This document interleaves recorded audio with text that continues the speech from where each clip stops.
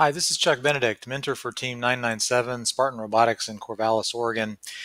Thought I would do another video in this series of vision processing to walk through how to use grip to find blue racquetballs. That's the pipeline that is in the sample application that I've described in prior videos. And I thought it would be useful to recreate the grip file that exists in the project so that you just get an idea of how easy it is to use grip to create an image processing pipeline. So let's get started. First of all, download the grip application from their website, and you can find the link to their website in the comments of the video. Once you do that, you'll be presented, when you start the application, you'll be presented with kind of a blank canvas that looks like this. First thing that we're going to do is we're going to add the source of our webcam. I happen to have two cameras plugged in, the one that I'm recording this on, and then another camera that has the racquetballs in it. So I'm going to go ahead and add that. And then when I click this little eye icon, you can see that I have my racquetballs here. Next thing that we're going to want to do, and you'll notice that there's writing on these racquetballs and there's noise. You see kind of this noise going on here. We want to kind of filter that out as best we can. So we're going to use an image processing primitive called blur. So I'll do a little search and I'll pick blur, and we will hook up the image from the webcam to the blur primitive, and then we'll turn on the eyeball here, and we're going to select Gaussian blur, and we're going to pick 4, and I've tried these out prior to the video so that we kind of know ahead of time what works best, but I went through and experimented with these things a little bit and kind of found the best values for our purpose.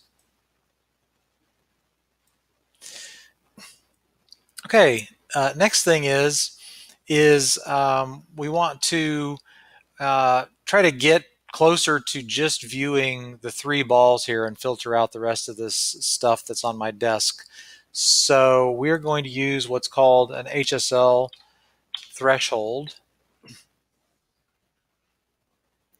What that does is that segments out the images based on hue, saturation, and luminance ranges. So we're going to hook this up, and we're going to turn that on. And we're going to get rid of the intermediate one. And then we're going to set some values here. So I found somewhere in the range of 92 for hue and a saturation value of 108 worked pretty well. So as you can see, we've got, we're getting closer to finding 3 blobs on the screen. And so next we want to do is we want to use a mask. So, you'll notice that we've lost the color. So ultimately what our objective is to find the 2 blue balls that are on the screen here and not the 3rd red ball. So now we're going to hook up this primitive called a mask, and in effect what we want to do is we want to get the color of the balls back onto this canvas here. So what we're going to do is take the original image, and we're going to use the output of this HSL threshold as the mask to filter out everything except the color from the 3 balls that are here. So if we drag this over here as to be used as the mask and then turn this on, now what we get is an image that looks like this. So you can see that the work that we've done to clean up the image has mostly worked, and we have the color of our 3 balls back. Next thing that we want to do is we want to filter out the red ball so that we're left with the blue balls. So what we're going to do is we're going to use an RGB threshold. Red stands for red, green, blue. And we're going to hook this up. And we're going to filter out mostly the red color by sliding these sliders over. Oops, I guess I should turn this on and turn this off.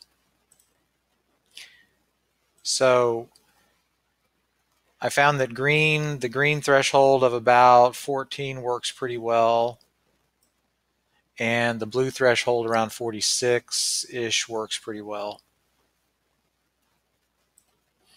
Okay, so that's pretty good. We've got two solid blue balls here, and so the next primitive to use finally is find blobs. And so the find blobs primitive basically looks for a grouping of pixels of all same and filters those out.